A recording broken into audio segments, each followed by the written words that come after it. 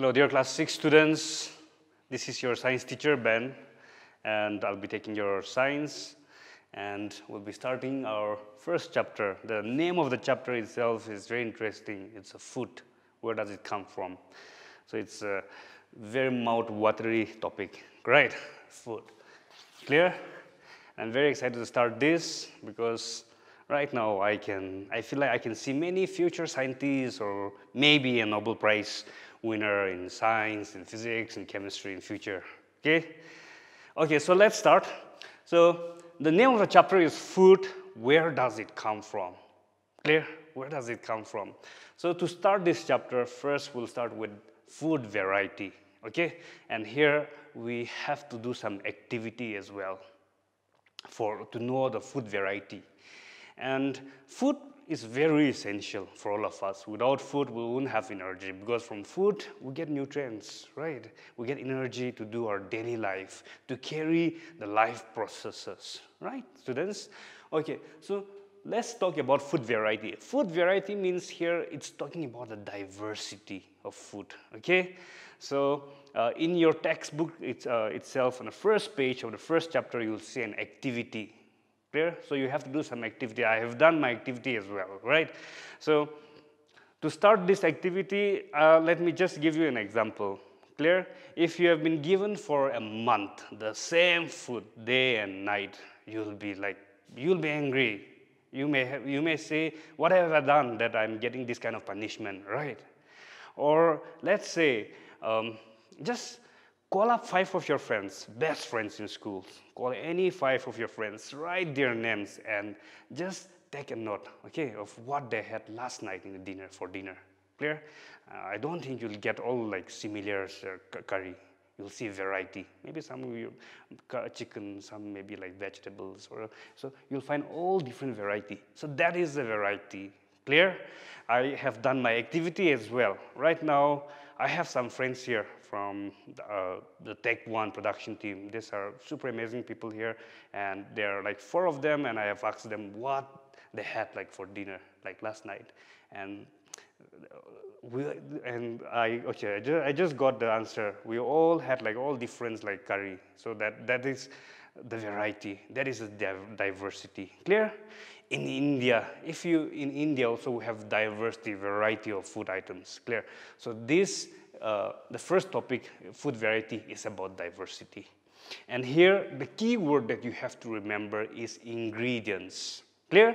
Ingredients. So what is ingredients? Ingredients are the materials required like to prepare a dish or for a food, for preparation of food, okay? So there can be many ingredients or a few ingredients. Clear?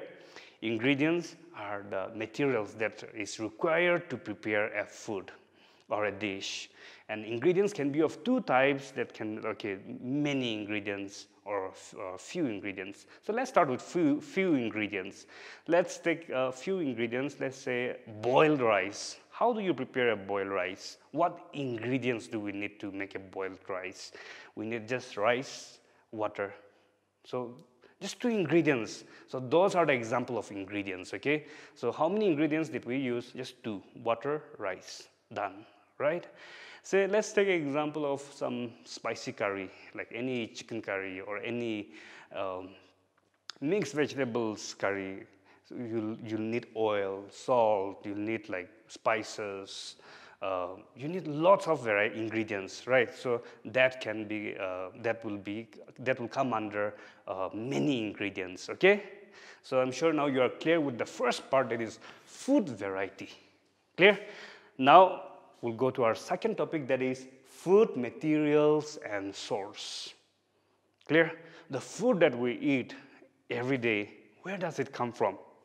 Domino's, KFC, you may be thinking, right? Some of you are thinking Domino's, KFC, but sorry, that's not the answer. Clear? The ultimate source would be either from plants or from animals, right? So keep that in your mind. It will be either from plants or from animals. Let's take from plants. The fruits that you take, apple, mango, grapes, etc. Clear? Or vegetables, or boiled vegetables, anything, all are what? All are a product of the source, the original, the origin is plant, right?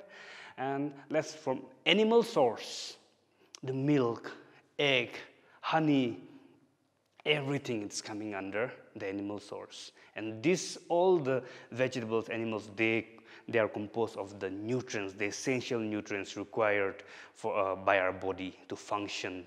Clear?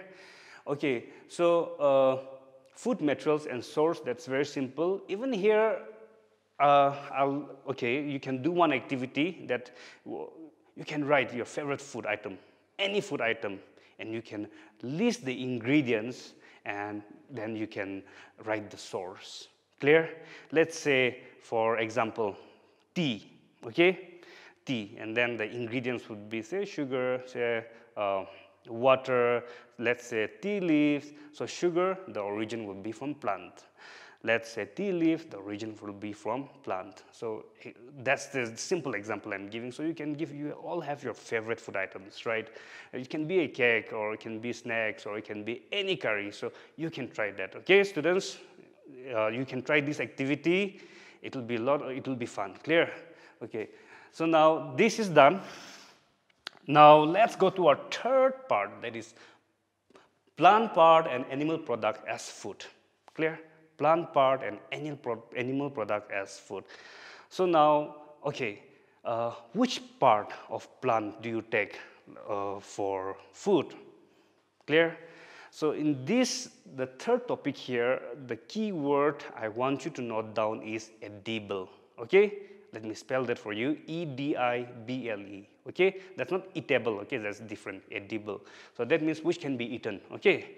So there are many plants around us, right? But not all the plants are edible. Some may be a poisonous plant, right? So now let's discuss about the plant part, which like we eat. Clear? So even in your textbook, the second question, they have given you a question that is, name any 5 plants and their parts which you eat. Okay? So we'll discuss this plant part in details. So now let's talk about rice. Rice, like which part of rice do we eat? The plant. So the seeds. The seed is what we eat, okay? We take. Okay, now let's talk about radish or a carrot. I'm sure you're familiar with carrot. That's a good source of vitamin A. Clear? So carrot and radish. Carrot and radish, which part, okay, carrot and radish, which part do we consume? So that's the root, okay? The root. The root. And now the third one, most of you get confused. Okay, now it is the fruit. The fruit part of the plant. That would be, I'll give you example. Apple, mangoes are all fruits, right? But let's say tomato, let's say brinjal, those are all fruit part, okay? They are the fruit of the plant. Clear? So you don't get confused there. Brinjal, yes, it's a vegetable. But brinjal is the fruit part of the plant. Clear? Yeah, tomato is a vegetable, but that's the fruit part of the plant. So don't get confused there. So under fruits, you can write any fruits that you like, or you can apple, mango, brinjal, tomato. Those are all the fruit part. Clear? Okay, now let's talk about modified stem. Okay. I said stem, but I said modified stem. So stem you all know, right? If I say modified stem, what part of, okay, give me some examples. Okay, so that would be onion, okay? Onion and potato. Potato. Clear? Onion and potato are very common. Clear? If you have not seen onion and potato, then you may be lying. Clear? Okay, so onion and potato, they are the modified stem of the plant part. Okay, the origin from where we get onion and potato is from the plant, right? But which part of the plant is onion? Which part of the plant is potato? They are the modified stem. So keep this in mind, modified stem. Clear? Okay, so any five, from there, any five you can mention. Okay, now we also have a flower part. Cauliflower, you can give that, cauliflower. So we take the flower part. For flower part is what we take, clear, of the plant. Or we can say broccoli, that also the flower part is what we take, clear. Okay, now there are some plants where we'll get more than 2 types of edible parts, clear. Let's say a mustard plant, clear. The seeds is used for making oil, right? The seeds of the mustard seed is used to make oil. And the plant part is used as boiled vegetables, clear? So those things keep in mind, very practical. And the question number 2 from the exercise, name any plant, 5 plant and their parts, which you can try, clear? So I've given many examples from carrot, radish, from till cauliflower, clear? So you can give any 5 example and the part which is consumed, clear? So you can do that at home. Okay, so students, we are discussing about the plant part and animal products as a food. Okay, so now the important one, the honey. Honey gives us lots of health benefits, like thing. Clear? So how honey is produced? We all know that we get it from bee, right? So how does bee prepare this honey? So bee, they collect the nectar. Okay, they collect this nectar. Bee collect nectar. Bee, they collect this nectar. What is this nectar? It's a sweet juice. Okay, sweet juice. So bee collect this nectar from flowers. Okay, bee collect this nectar from flowers, and then they will convert this sweet juice into honey. So they convert this nectar into honey, and this nectar is a sweet juice. So they convert this one to honey and store it in a beehive. That's how, like, in very short, keeping it very simple, that's how honey is prepared, clear? Now, the second one here I want to discuss is sprouted seeds. Sprouted seeds. So, sprouted seeds.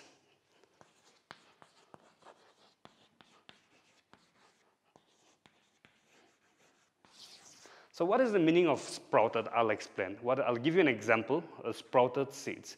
So have you seen, I'm sure you're familiar with gram, moong, or chana. Okay, chana, locally chana. So chana, if you just fill this chana in with water, okay, you just fill the water and then just keep it for a day. Or you can just, after filling it with water, you can just cover it with a wet cloth. You can also do that. But the simple one, what you can do is just you can fill it with water and you can drain it. And then the next day, the following day, you will observe a white color thing coming out, right? So if this is, okay, a bean, you'll see something like white color coming like this. So that is known as sprouted. And all this together will be known as sprouted seeds. Clear? So get familiar with this sprouted, the very word sprouted. So this is the white color thing which comes out like from the seeds. Clear? Now, if you keep it like for a long time, what you'll observe a plant. You'll observe a plant from here. So maybe this would be the root and this would be the shoot part. Clear? So this is sprouted seeds. Keep this in mind.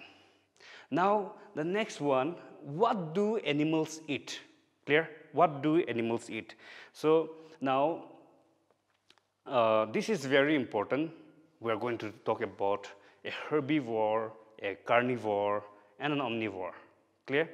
So there are some organisms, they are living organisms. They eat only plants. They eat only plants, okay? So they are called as herbivores. Herb, H-E-R-B. Herb means that's like from plant, okay? So they eat only plants. And those type of animals are known as herbivore. Clear? So keep this in mind. Example, cow, they eat grass, right? Rabbit, right? So you have many examples that you can give. Now, let's next talk about the animals or living organisms which eat only animals. Any example? It can be tiger, right?